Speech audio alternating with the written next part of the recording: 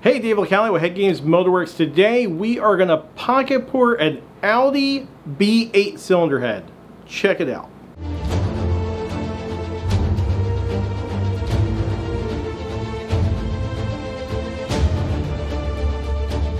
Alright, so full disclosure, we just got into these and we did some research and development on it, and we learned that a pocket port and a valve job actually picks these things up quite a bit.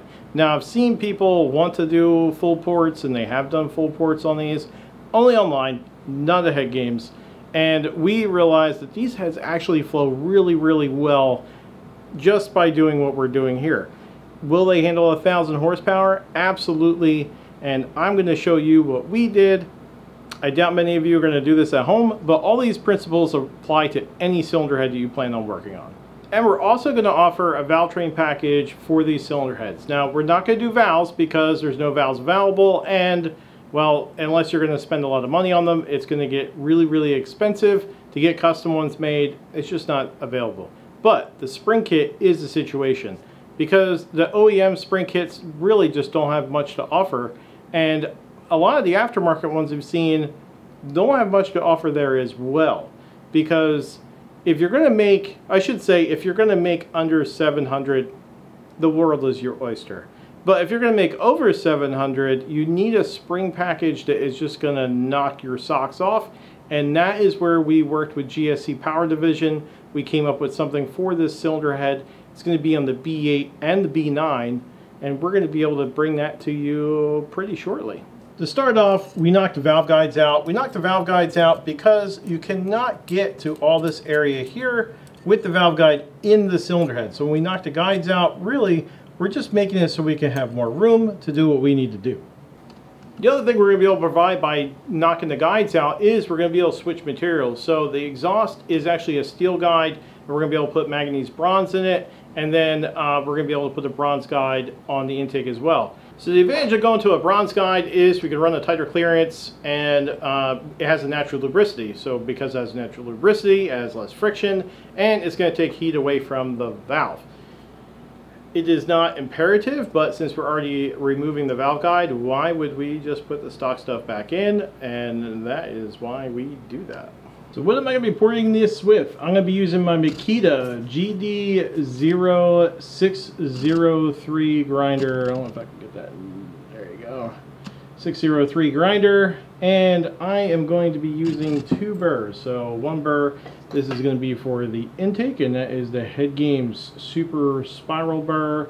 You can find this on HeadGamesMotorworks.com. I'll put some links on the bottom here. And for the exhaust side, we're going to be using the HeadGames 1/2-inch Super Spiral Burr. You can also find this at HeadGamesMotorworks.com. I'll put a link on the bottom. If you're new to this channel, you don't know what a pocket port is. A pocket port is porting the area underneath the valve seat and the short side radius. So the runner itself stays stock. All we're doing is porting the area underneath the valve seat, the short side radius, and we're doing it in relation to the size of the valve. So it's going to be a certain percentage of the size of the valve is what we're going to make the port to. And it's just the area, so it's like, I don't know, maybe a 1/2 inch underneath the size of the valve. And we blend that all in, and you do the right valve job, and we're talking a 30 to 40 CFM gain just in this area. Now, a lot of people are going to go to the gasket area. They think it's in the port, but all the gains, the biggest gains, are all actually right underneath the valve and the valve seat. So many people go the wrong direction, and then they actually hurt the cylinder head. They don't help it. Now, that's actually kind of the case here too, because if you get the percentage wrong, so if you make it too big, then you're going to lose. If you make it too small, it's actually not going to gain much, but at least you kept it small. So you have to do it right. So when I say do it right, I'm saying you don't want to make it one angle, which would be 100% of the size of the valve. I would say don't go more than 90% of the size of the valve on most cylinder heads. I would say 99.9% of them are not going to like it bigger than that. And most of them are not even going to like it that big. But there is a percentage, and you have to find it, and you find it on the flow bench. At least that's how we do it.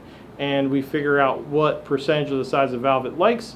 We sneak up on it, and then that's our program.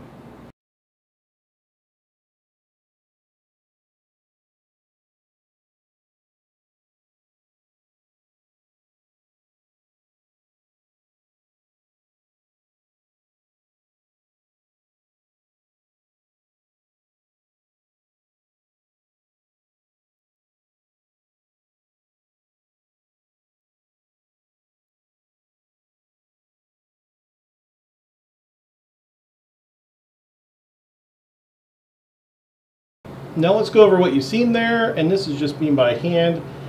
I ported this area or this area. You never want to go up here just because it's the wrong angle. You only want to go as far as the tool will go naturally. So you see here, I'm just pushing with my fingers, and it only goes up to this, just at the corner of the short turn, right here into this area here, right into this area here.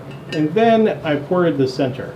And that is how you blend it in, and then you can turn it over to do the short turn. So the issue with the short turns is they're actually not a turn right here. So there's a big piece right here that stops the air from just moving nice and smooth, and there's a big bump right here. So what we're going to do is we're going to blend what we were doing right here and on the corners here, making this wider, and then also making it a turn into the valve seat.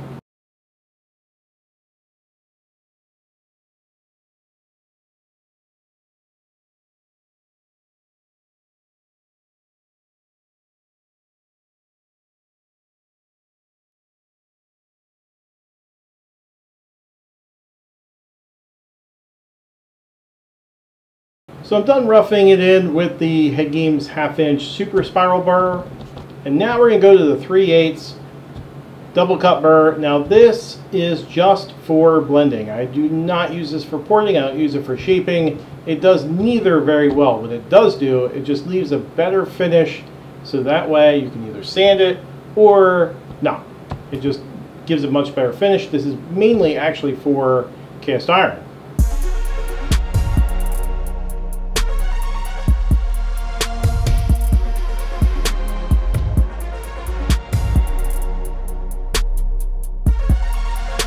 And here you have the finished product.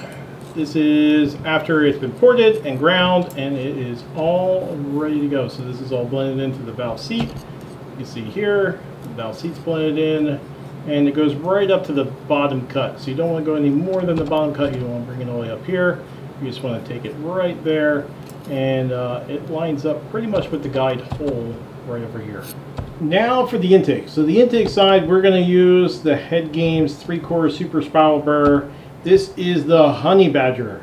The Honey Badger burrs, because it doesn't give a shit what's in front of it. It is going to take material out very, very quickly. Now I use this because it's a bigger hole, and I want to keep it round. And because this is round, it's much easier to keep the shape, so you don't have a lot of shaping to do when you're trying to make a circle. Just to give you a better visual what this looks like, as you can tell, it is almost the same size as the port. So this means that you're going to have a lot. If you have a smaller burr, when you go on a smaller burr, you see here, the smaller burr, you have to shape it. You're doing all this stuff. And you can do that on the exhaust, that's fine. But when you're doing it on the intake side, where you can put a bigger burr in it, it is really advantageous to use the biggest burr that you can stick in it. And that way you do not have to worry about shaping.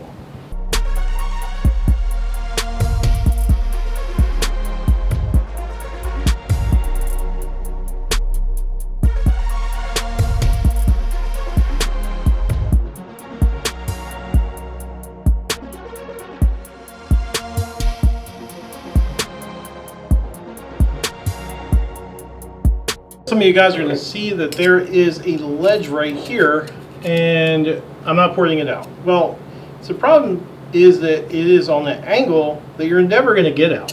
If you get it out, you're going to dig. You're going to dig from here to here, and you're really not going to gain anything from digging. You're really just going to make it much bigger.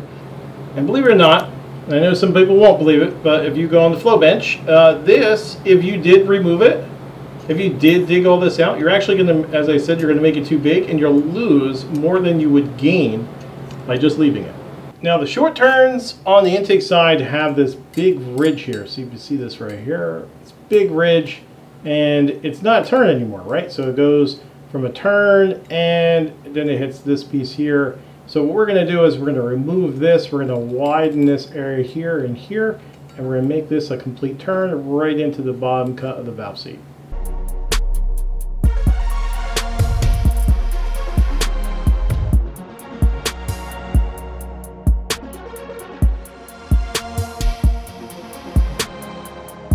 So repeat of last time, we're going to hit the whole port, what we just did, with the HeadGames 3/8 double cut burr just to blend it all in and then make it all nice and nice.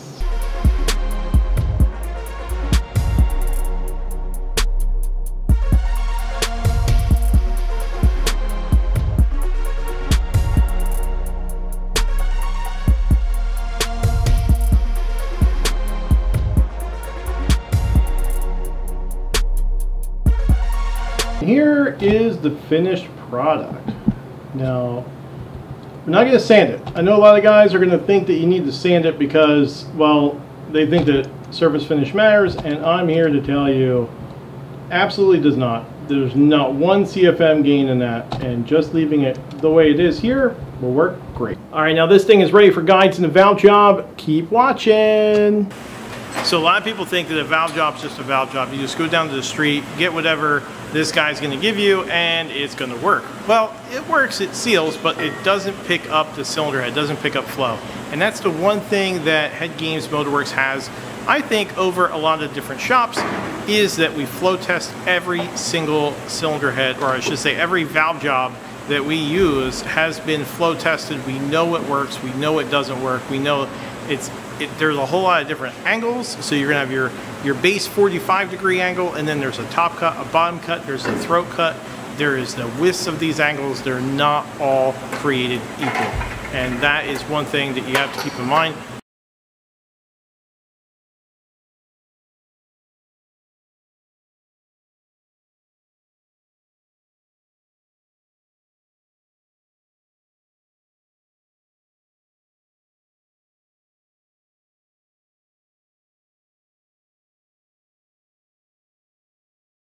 We're going to take a look at the exhaust first. From the crack of the valve to 150 lift, we're almost dead even to the OEM. But by 200 lift, the HeadGames just starts building up. And at 300 lift, the HeadGames pocket port and valve job just walks away from the OEM up to 450 lift. This thing is just gangbusters.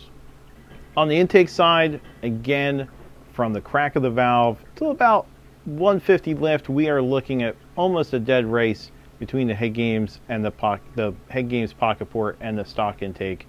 But by 150, it starts walking up, and you see at 200 lift, now the HeadGames pocket port is alive and well, and it picks up a good 30 CFM throughout the range. This thing just walks away from the OEM.